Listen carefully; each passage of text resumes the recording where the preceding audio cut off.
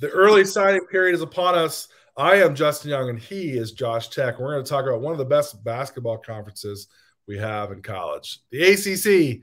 Josh Tech, it's a new era. There's some new faces, some new bloods, at some old bloods. Talk about Jon Scheyer right off the gate. 2 out of 2. The guy's killing it already on the recruiting trail. Yeah, absolutely. This 2022 class that, it's currently about to take the floor at Duke was largely recruited by Scheyer and that staff.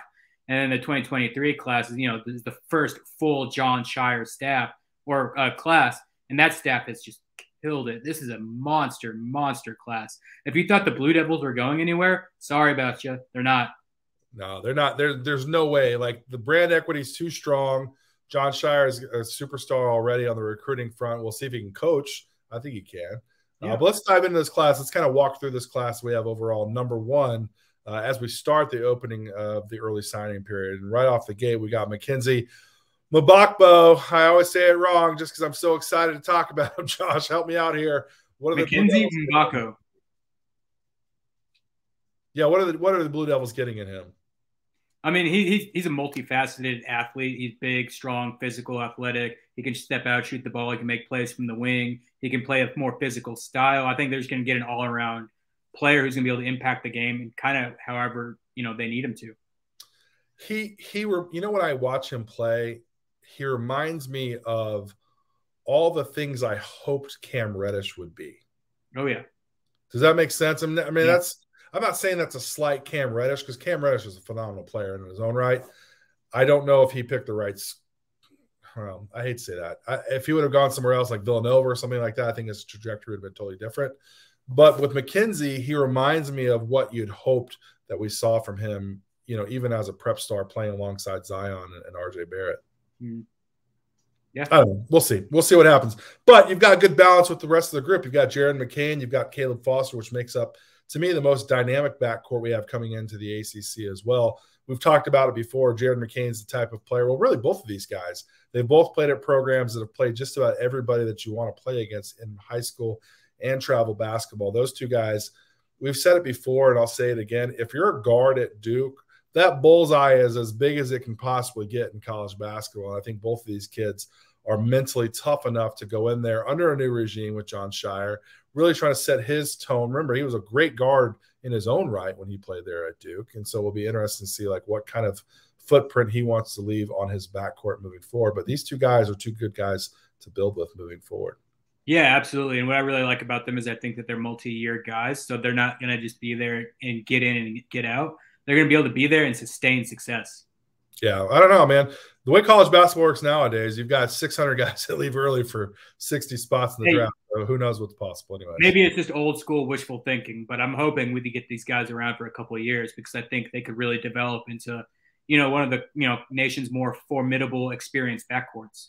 Well, so the backcourt's solid. Also, the front court's pretty dang good too. You got Sean Stewart and TJ Power. They round out the group. Sean Stewart's a guy that we like a lot out of the state of Florida. We've seen him at our events over the years. Where do you think he helps the most right out of the gate?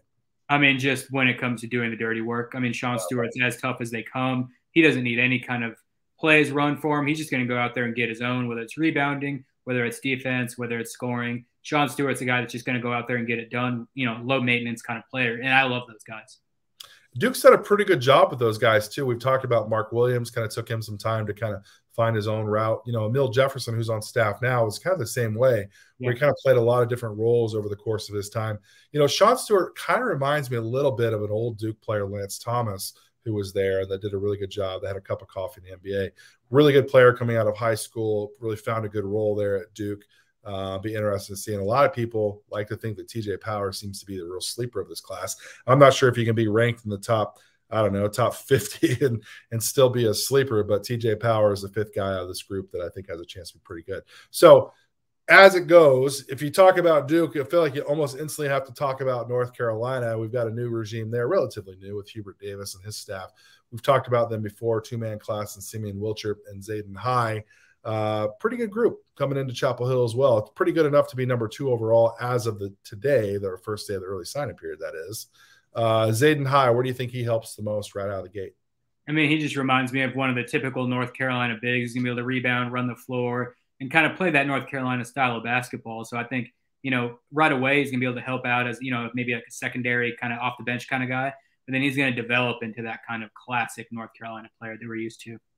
Yeah, just a good rim runner. And you put good guards around him, I think it's going to be pretty good. We're seeing that already at the prep school level with AZ Compass Prep. And what a really good guard is Simeon Wilcher, bringing some Northeast flair to the table, which, the thing that I like about – there's a swagger if you're a North Carolina guard that just kind of plays a little differently. You got that sweet North Carolina Tar Heel blue on you. I think Simeon Wilcher comes in there and really is a big impact. Kind of reminds me a little bit of I always kind of throw it back to the old school, but Wayne Ellington's one of my favorite Tar Heels. I think Simeon Wilcher's got a chance to be very similar in that regard too. So if he's Wayne Ellington, then you got yourself a pretty dang good player too. So just a one-man class as we move down the list is Florida State. They've got Taylor Bull Bowen. We've talked about this in other pods with some staff changing going on, but we know one thing for sure. Leonard Hamilton does what? He recruits and he develops players pretty well. Taylor Bull Bowen is a player, Josh, that I think has a chance to fall in that same category, like a Patrick Williams, like Devin Vassell, a guy that comes in. Well, those guys both came in with a little less fanfare than Taylor Bull Bowen does, but a hard-playing, high-character guy is going to do the work. Even on his own, we have him ranked number 25. That puts them at number 3 overall. Let me move around a little bit. We've got a new face in the ACC. That's Kenny Payne at Louisville. What do you think his impact is going to be on the recruiting front for the Cardinals?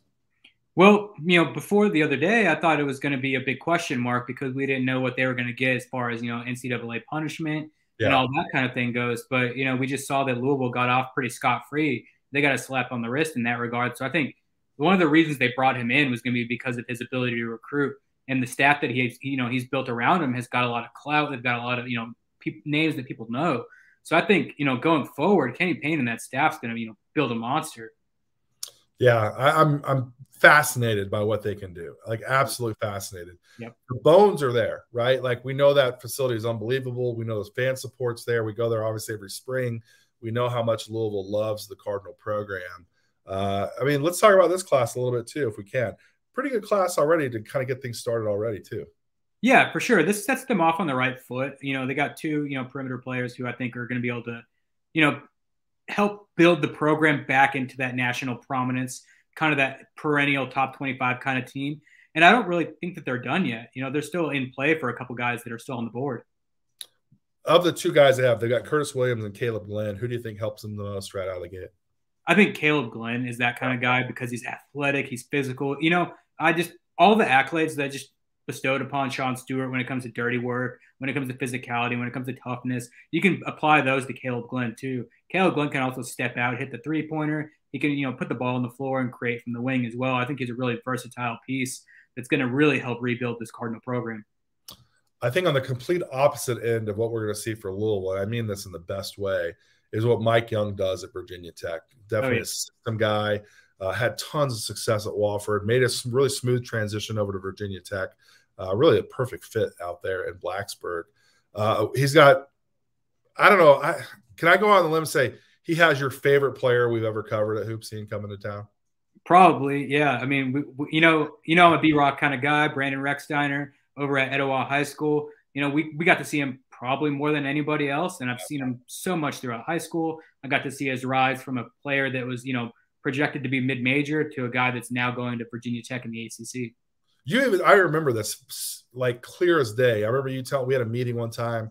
We have a ton of meetings behind the scenes and really talking about players, guys that we need to watch. And you're like, JY, I'm telling you, this guy at Etowah's got a chance to really be a rise. I mean, you were so far ahead of the game on Brandon Rexsteiner. We certainly saw that with the Atlanta All-Stars, our MVP of the HoopSeen Association this year. Pairing him up, though, with Jaden Young out of Greensboro, North Carolina, a recruiting hotbed that never seems to like run out of talent there at in Greensboro. Jaden Young, I think him and Brandon Rexsteiner are going to be a really fun duo to watch, especially under the helm of Mike Young, what they do, what they've always done, really. They do a terrific job. Speaking of terrific jobs, we've been talking all day. We've been recording tons of stuff. So if I sound like I'm slurring my speech, it is because I have no more voice left in me. So just kind of rock with me, people, rock with me. But it's Virginia. Virginia's got, as always, they know who they are. They know what they need to do to get, the right types of players in their system. And I feel like they almost never fail with recruiting. They identify so good. Oh, yeah. Yeah, Tony Bennett and that staff just crush it. And I think, both you and I think they have a sleeper coming in Blake Buchanan. You got to see him first before I did. What did you see out of him early on? It's funny, man. So I think he really blew up at Section 7. So I watched a ton of film of him. Like, I'm fascinated by the state of Idaho and the budding hotbed that it is. And truthfully, like, the city of Boise, not Blake Buchanan is actually from Coeur d'Alene, really beautiful part of the country. But I think Boise is going to be the town that I think we're going to start to see more and more players come out of down the road as more people leave California, get out of more expensive real estate. Boise's on the come up. I'm telling you, man, that's where we're going to find some players in the next couple of years. I like it over there. I got family in Boise. Do you really? Yeah. If you've listened to our Pac-12 pod, you got to hear me talk about my cousin who's a swimmer at Stanford. He's from Boise. No kidding. Well, look, see, I told you, man, it's on the come up. It's on the come up. But getting back to the story of Blake Buchanan, I did text one of their assistant coaches as he was on his way. He wasn't there yet at Section 7 in June during the Scholastic Life period. And I said, hey, listen, man, they had him on campus. They were so far ahead of the game. They got him to campus to leave Idaho, come all the way out to Charlottesville. There was a connection there because of Tony Bennett's time as a head coach at Washington State. He was aware of like certain players. There was a connection there because that, Idaho to Charlottesville connection doesn't happen very often, right? I texted him. I said, hey, man, your guy is blowing up. Like, the entire Pac-12 were sending head coaches out to watch Blake Buchanan, who was absolutely killing it. I love him. I think he's a terrific player. I think he's going to be so perfect for what Virginia does. He doesn't need to be in an up-and-down system. He can play a slow style of game, back-to-the-basket guy, kind of a throwback guy, a really good passer, very highly skilled. I like him so much that I've got him ranked number 54 overall in the country. People think I'm crazy. I don't think I'm crazy. I think I'm spot on. We had Jay Huff, believe it or not, when Corey Evans worked for us at HoopSeen.com. We had Jay Huff in our top 25 because we really thought that he would be a pro-level player, which now he is. He's playing overseas. But we were pretty bullish on that ranking, and I feel pretty strongly about Blake Buchanan as well. Are there any other sleepers for you, Josh, when you look at the ACC? I'm going to put you on the spot here. Any sleepers, deep cut guys that you really like in this league? I can guarantee that there are. Let me try and pull up my trusty little list here. While I look, do you have any off the top of your head? I do. Yeah, I do. I actually really like the two-man class that Earl Grant has coming to Boston College. Did I steal yours? Yeah, I knew we were going to – I knew as soon as I asked you, I was like, oh, we're going in the same spot. Because we're going down the that just means we're right. Yeah. Jaden Hastings, I think, to me, is criminally undervalued across the country. Yeah. He's out of Florida. I've seen him come up since I saw his very first game, his action as a freshman. Physically, he's a beast. He's going to be the best incoming shot blocker in the league. I think Boston College, no doubt about it, is the hardest job in the conference. I think you're always fighting against so much outside stuff. So to go to two places, he went to Florida and got Jaden Hastings, okay? And you got Fred Payne down in Louisiana, okay? So you get two deep-cut Southern guys that are going to come into Boston College, going to bring a whole different style of play. I love Earl Grant as a human being. I think he's awesome. I think he's a great coach. I think he's a great recruiter. I think these are two guys that he deserves, honestly, that he deserves to have in Chestnut Hill. I think Jaden Hastings is going to be very, very good. So good, in fact, that I think he's going to be a player, if he stays the course in college, could be a player that we see get drafted in the NBA because of his size, his shot blocking ability. Listen, I've seen worse players make the NBA, okay? Definitely. So Jaden Hastings, to me, is a player that's a deep-cut guy that I really like, and I think they need to be commended for landing such a good player. Yeah, absolutely. We've loved Jaden Hastings for a while. We got to see him a lot when he was coming out of Florida. They would come up here and play in Georgia events all the time. So I got pretty familiar with him there. So that was a guy that I really liked. And then a guy that I liked that but I hadn't seen a ton of before I went to the NBPA Top 100 camp in Orlando. But Blue Kane going to Georgia Tech, he had one of the most impressive performances of the entire weekend there. And it was one of those things where if he wasn't committed to Georgia Tech already, he would have been the stock riser of that event. I really think that he's going to provide a lot of impact for Josh Pastner and the Yellow Jackets. Isn't that funny, right? Isn't that the way it goes in recruiting sometimes? Sometimes if you commit so early in your process, your value almost gets overlooked. He's like, oh, he's already committed. Yeah. It's amazing how that happens. And I think that happens way more than we give it credit for, where guys maybe get underranked or underevaluated because they're already headed to a school. There's already so many other guys to go watch. I like that thought a lot, and I've heard nothing but good things from the Georgia Tech staff about Blue Kane and how he can come in and how he can help. To your point, Josh Pastner and his staff, I think, have overachieved since he got there to downtown. I think they've overcome quite a bit, and I think that they've actually done a pretty admirable job, and they've been better than what their roster provides, I think. Does that make sense? No, it absolutely does. And yeah, it's a tough job down there. And, if they built a winner and they won the ACC tournament, I mean, it was a different kind of setup, but they still won it. And can I throw another name at you that I just love this fit? Throw it away. Yeah. Brady Dunlap and Notre Dame. Oh, you just read my mind. Yeah, absolutely. It's funny you say him. So, there's an interesting take. A lot of people on the West Coast have a mixed opinions of who he is. I really like him a lot. He's a coach's son. He's played in the South. He's played in the West. He's just got he's picked up a lot of different types of basketball along the way, being a college coach's son, okay? He's grown up in the gym. He's grown up in practices. He understands culture in locker rooms. He understands the work that needs to be done. And then when you look at Notre Dame, I actually was talking to somebody about this at the Border League. I said, listen, he's going to a place that have done really good things with players like him in the past. Yeah. He can shoot. He can rebound. People are projecting to be a 4-man. I'm like, I just don't see it, but I'm not mad at it. I just think he's way better than he gets credit for, particularly in the West. And the fact that he's going to go play for Mike Bray, who's done really good things with other players like him before, I think it's a fantastic fit for both parties. Yeah, that's just one where, it just like when the marriage happened, you're like, oh, yeah, duh, that's a no-brainer. Yeah, no doubt. Parker Fredrickson also is going to be on board there. Marcus Burton, actually a pretty good class. Notre Dame. There's so many groups. There's so many teams within the league that are all kind of stacked up in the middle right now within the ACC. I don't know. You brought this up off camera. I don't know if there's a lot of pop with this group overall from top to bottom in the league. Yeah. But there's going to be somebody, as we see this every single year within this league. This league is such a gauntlet that somebody's going to rise up and be that guy. That might be Jalen Lowe at Pittsburgh.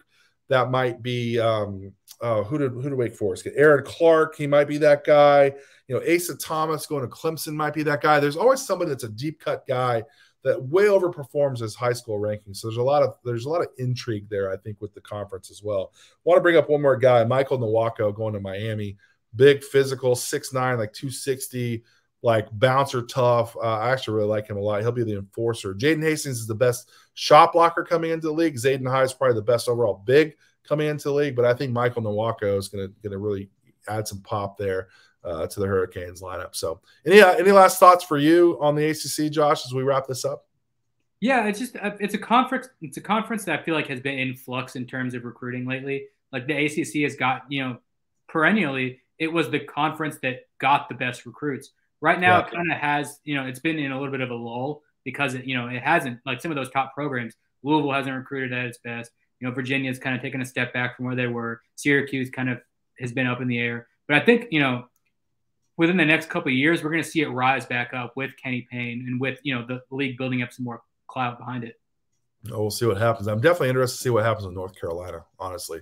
Like, to me, like that's where it is. I feel like Hubert Davis has to be able to go out there and get himself a top 10 guy like we've seen North Carolina do over the years. He's getting close, definitely there. But to me, that's a big one that we're watching forward. So anyways, nevertheless, make sure you subscribe to our YouTube channel. We've got tons of videos coming out. Make sure you like and subscribe and do all the things people ask you to go do on these things. If you're not a subscriber already to HoopSeen.com, we ask that you go do so. We've got great coverage in the Carolinas. We've got great coverage in Georgia, down in Florida, Alabama, Tennessee. Of course, out here in the West, we've got you covered from top to bottom. Get exclusive rankings, notebooks, and all the things that you want to know about to be a true insider in high school hoops. We appreciate you watching. We'll see what happens in the ACC, and when it does, we'll have you covered only on HoopSeen.com.